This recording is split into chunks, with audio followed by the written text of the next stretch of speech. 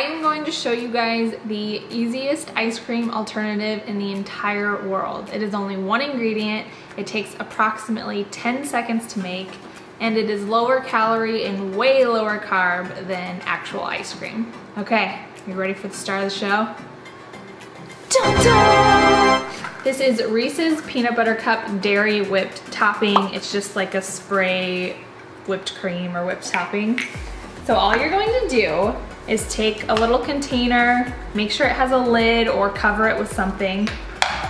One serving of this is 5 grams, and then it's less than a carb per serving. I just go ahead and count it as 1 carb per 5 grams just to make things easy and make sure I'm not underestimating my carbs. So you wanna weigh it, and then I usually do 5 servings, so 5 grams for this. So I'm going to measure out 25 grams. Oh no! I love this so much, I'm near the end of it. No!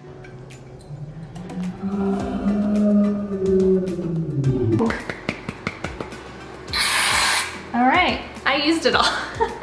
So I have 3 servings in here. That's okay. You have to do that, it's mandatory. Okay, so this is what it's gonna look like. This is only 3 servings though. Then you're just gonna pop that lid on, throw it into the freezer,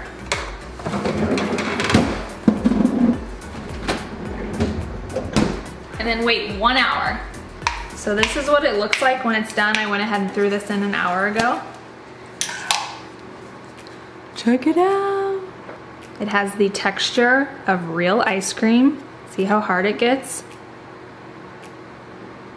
It does kind of melt in your mouth a little faster than real ice cream would, but it's definitely a good, quick, easy alternative, and it tastes really good. And you can use any whipped cream too, so you can get different flavors, chocolate, vanilla.